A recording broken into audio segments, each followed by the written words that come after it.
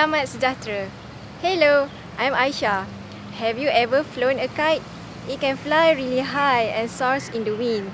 Today, we will learn about the science and engineering of flying kites. The objective of the lesson are to identify and know which forces make kites fly stably and relate them to the anatomy of the kite. In Malaysia, where I come from, every state has its own special kite. Malaysia has 14 states, and our kites called wow have special names given to them.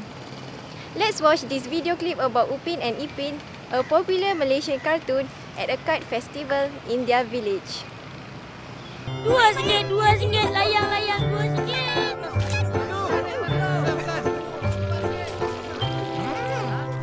Wah, banyaknya wah. Macam-macam warna. Atuk, kenapa wow tu semua lain-lain?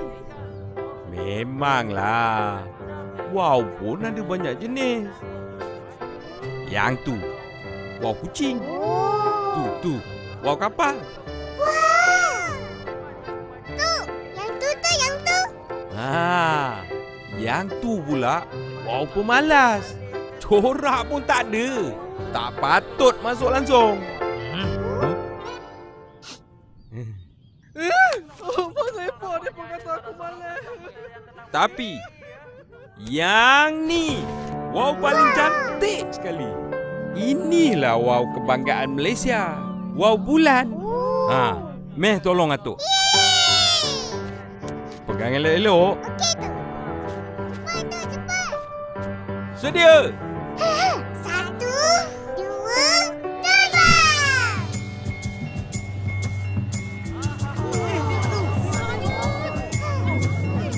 Wah, cantik wow kita. Pandai kita buat kan, Ipin? Pandai. Korang nak main? Nah. Those were some of our wow. Wow kucing, wow kapal, wow merak and wow bulan. Did you see how they fly the kite? There is a lot of science and engineering involved in the making and flying kites. Anyway, we will discuss this in detail in the later segments. For now, we will look at the anatomy of the kite. Break into groups of 3 or 4 and discuss the following. What is a kite? Can you sketch and label the part as well? You can share your kite flying experiences if you have any. I will see you in a little while.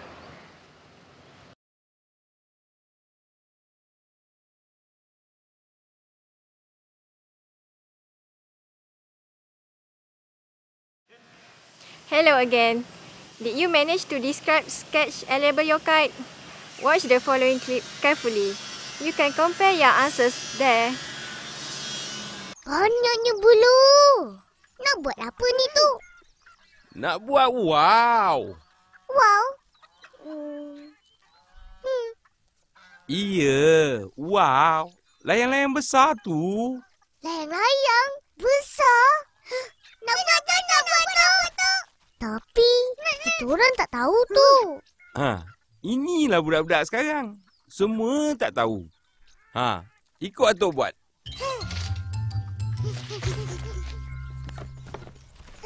Upin! Lama kita orang tunggu. Kata nak main.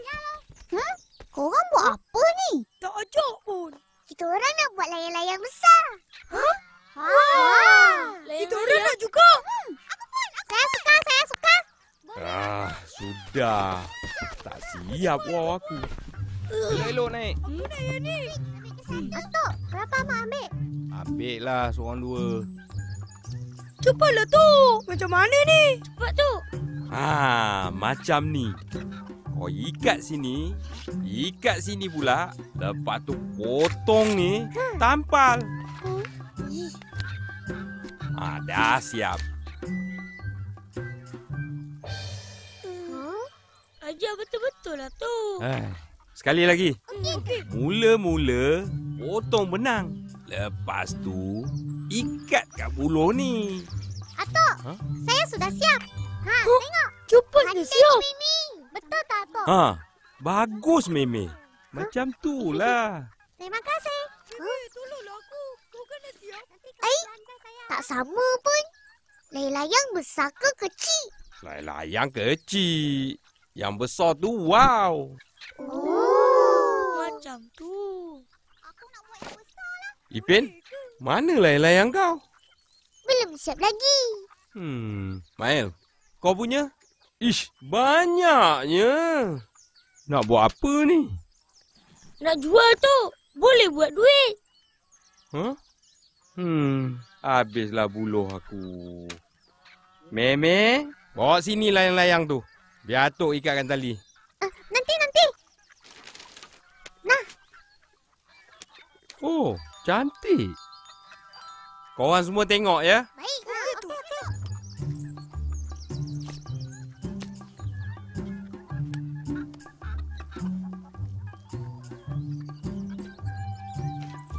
Ikat betul-betul. Baru senang terbang. Faham? Macam ni. Macam ni ya, Tok? Betul tak? Macam mana kamu ikat? Macam tu tak boleh terbang. Oh. Meh, betul-betul kan? There you are. We now know a little bit more about the parts of kite and its anatomy. I'm sure you can try to make your own kites, but bear in mind that what you have seen from the video earlier is an example of diamond-shaped single-line kites with 2-point bridles. A particular kite might have only one bridle line connected to the flying line, while other types of kites may have 2, 3, 4, or maybe even more pairs of bridle line, depending upon the size of the kite and what a particular type of kite is designed to do. For example, look at some of these examples.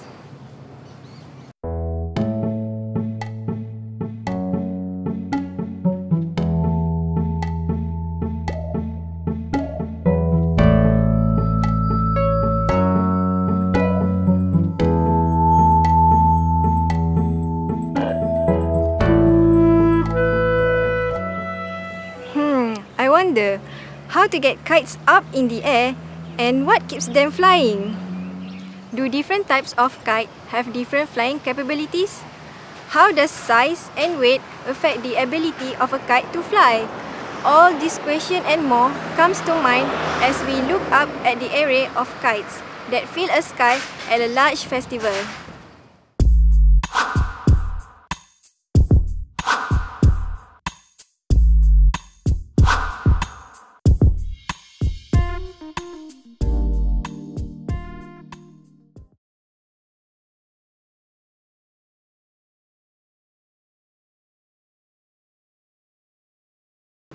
To answer some of these questions, let me demonstrate a simple experiment through the next activity.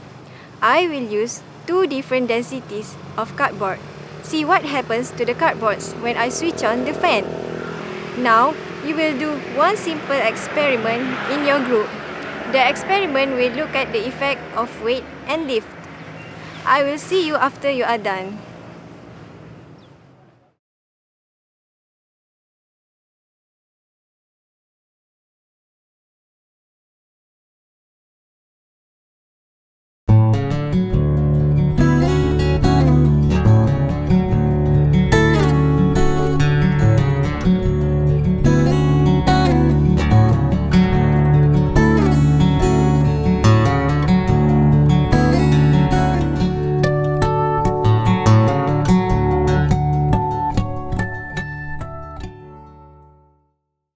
Hi, the experiment was to show you the effect of forces such as lift and weight acting on the cardboards. In the experiment, the cardboard stays in the air due to the force called lift. Your 2 hands holding on both left and right side of the top edge of the cardboards provide an opposite and equal force that prevents them from flying off. Also, you would have seen that the lighter piece rises slightly faster than the heavier piece. Why is it so? This shows that it needs less lift. How do these forces work on kites? There are also other forces acting on the kite. Let's watch Upin and Ipin again. 1, 2, terbang. Hello. Cepat, Fizi, cepat. Aku dah tak sabar ni. Sedia, Ish, asyik kau je dulu. 1, 2, yeay! Woohoo! Yeay! Woohoo! Yeay! Seronoknya.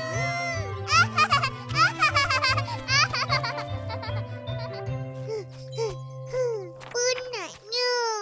Tak naik pun. Kau tak jadi ni, Sai. Meme punya terbang. Meme punya terbang. Tengok, tengok. Hebatlah Mimi. Wah, hebat dong. Jangan, jangan.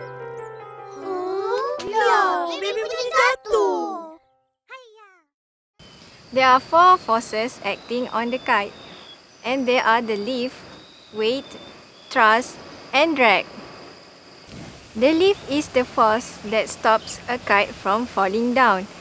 Lifts, as caused by streamline curvature, pushes the kite up into the air. Streamlines are a family of curves that are instantaneously tangent to the velocity vector of the flow. When streamlines are curved, the pressure drops. As the pressure probe moves toward the upper surface. It has to be that way because air, like any other things, moves in straight line, cannot curve unless acted on by forces. Since a kite at a positive angle of attack causes the streamlines to curve, the pressure must be dropping as it moves from far away toward the top surface. Therefore, the top surface is at a low pressure.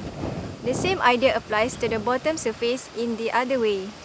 The pressure must be rising as a kite moves from far away towards the bottom surface. The bottom surface is at a high pressure.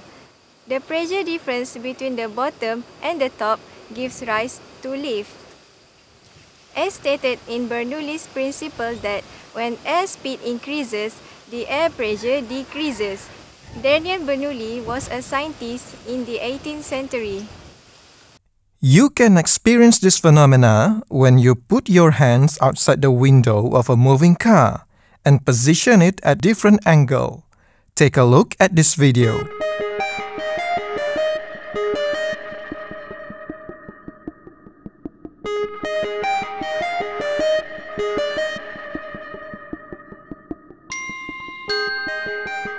Discuss with your teacher and friends what just happened during the phenomena of lift.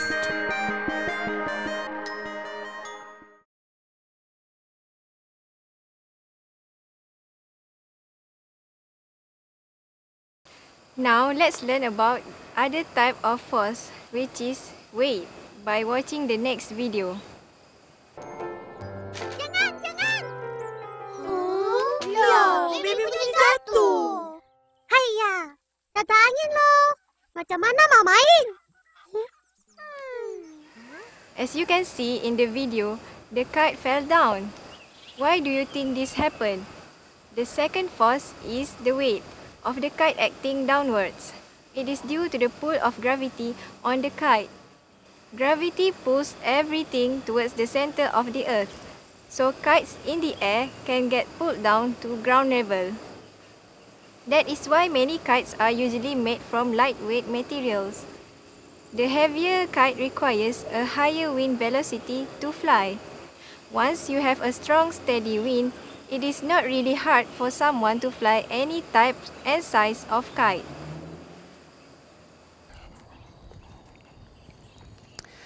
Well, thank you, Aisha. Hi, I'm Jeff. I will assist Aisha on the explanation about the forces. Now, let's extend our experiment. We will use different materials, some with tails, some without. We will also try different wind speed. How will these differences affect the movement of your strips? Discuss your observations with your group members and try to relate to kites. What type of material would you use to make your kite fly higher and why? Does more wind help? What is the effect of having a tail? Have fun, and Aisha will see you in a while.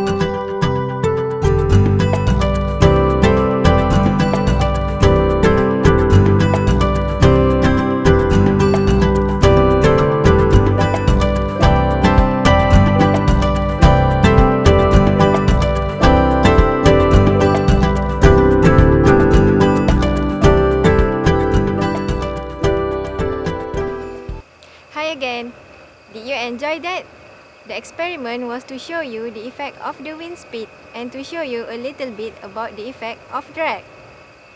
Since we also used different materials, we saw that weight also has an effect on the lift.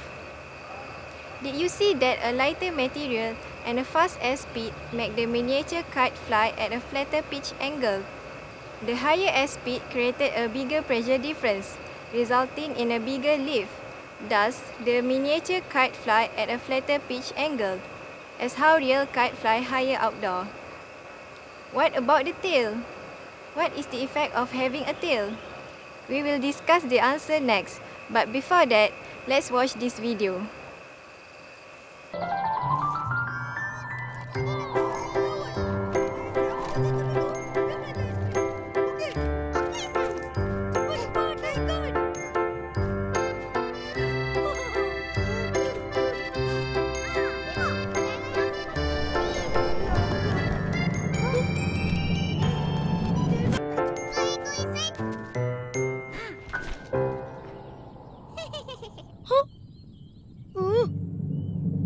Nak lawan aku ya. Tengok ni, tengok. Tak kau.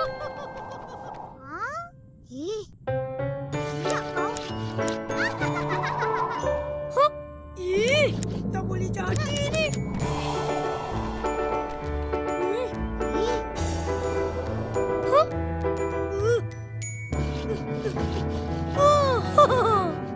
Harap boleh kalahkan aku. Tinggi je layang-layang kau. Iseng, mana benang kau? Layang-layang kau tak pakai benang Layang aku. From the video, did you see how they pull on the string and the kites flow higher? This is due to thrust. Thrust is the force that moves the kite forward. Anyway, what is thrust? Thrust is the component of tension parallel to the wind, which is horizontal only when the wind is horizontal. Tension is the force that occurs as they pull on the string. The string provides the tension which gives us the thrust. Birds flap their wings to produce thrust, and sometimes even to produce lift, while an aeroplane uses an engine to provide thrust. A kite doesn't ordinarily produce its own thrust. When we fly kites, we use a string to hold it and to prevent it from being blown away by the wind. The fourth and final force is drag. As the air flows over the surfaces of a kite, the wind gets held back a little bit by the roughness of the fabric and the sticks. Nevertheless, having a perfectly smooth kite does not guarantee zero drag, as there are many other factors that can cause drag, such as the shape of the kite. Now, we are getting to the tail. By having a tail, we can create an additional drag, and importantly, a drag that is located aft.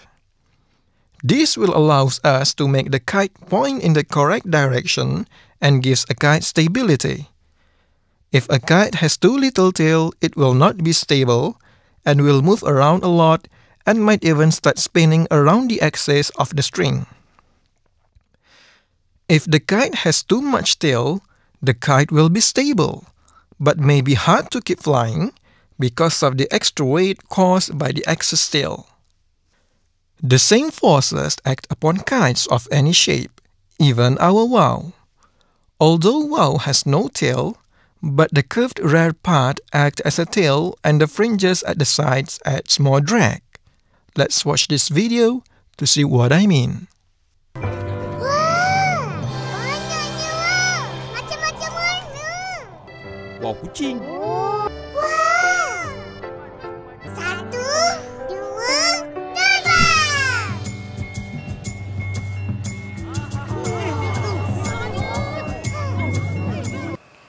So, to fly, a kite needs the lift, weight, thrust from the tension in the string and drag to be balanced.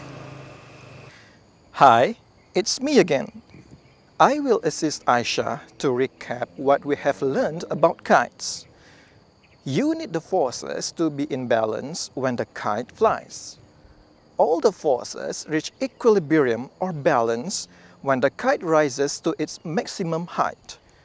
At this maximum height, the lift and drag forces exactly balance out the tension and weight forces. With no resulting force on the kite, it moves neither up nor down until the wind speed or the length of string changes. Kites have many uses: scientific, military, as well as for recreational purposes. The military uses kites in target practice. Kites were fitted with rudders and dragged from one side to another to simulate a moving object such as a running person. And for recreational activities, we have kite surfing and kiteboarding, as well as kite competitions for kites of various types and shapes. A major research and development project called Makani Power, based in California, is investigating the use of kites in harnessing high-altitude wind currents to generate electricity. How exciting! But we have come to the end of our lessons, and I hope you have enjoyed them. You saw how easy it was to make a simple kite, so I hope you will try and make your own kite. Go out, fly your kite, and enjoy the experience.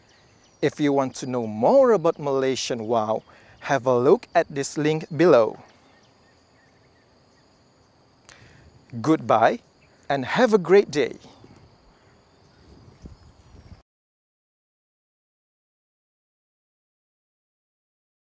The video is about the science of kite flying and the setting is in Malaysia. The video can be used as an extension of a physics lesson, especially after the student have learned about the forces. It will focus on some of the concepts such as weight, thrust, lift, and drag.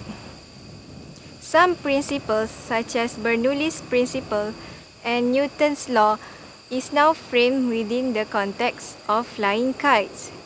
With this video, students are encouraged to think about kite flying in terms of scientific concept of flight while discovering and enjoying the world of kite flying, which is shared throughout many parts of the world. As an added value, this video will also share some information about Malaysian kites, which are tailors. The Malaysian kite is called WOW, and there are many distinctive designs, and each Malaysian state has its own official WOW. Malaysia has 14 states. You might want to draw their attention to the shapes of the typical kite and the WOW. What features are the same and how they are different? The objective is to draw students' attention to the fact that kites are designed based on scientific principles related to theories of flight. The lessons provided are to be conducted in class, and students are to work on the questions given in the lesson in a small group. Students are to carry out 2 simple experiments to study how air flows on a kite.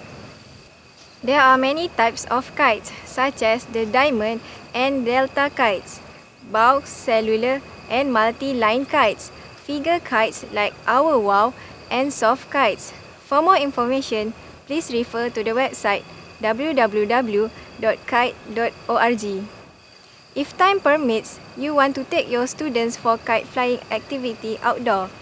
If not, just refer to the activities that we have suggested. If your students are not familiar with kites, you could use other analogies, such as paper airplane or paragliding, but you will not have to explain to your students the distinct differences of forces involved in every analogy you give. Thank you for viewing this video.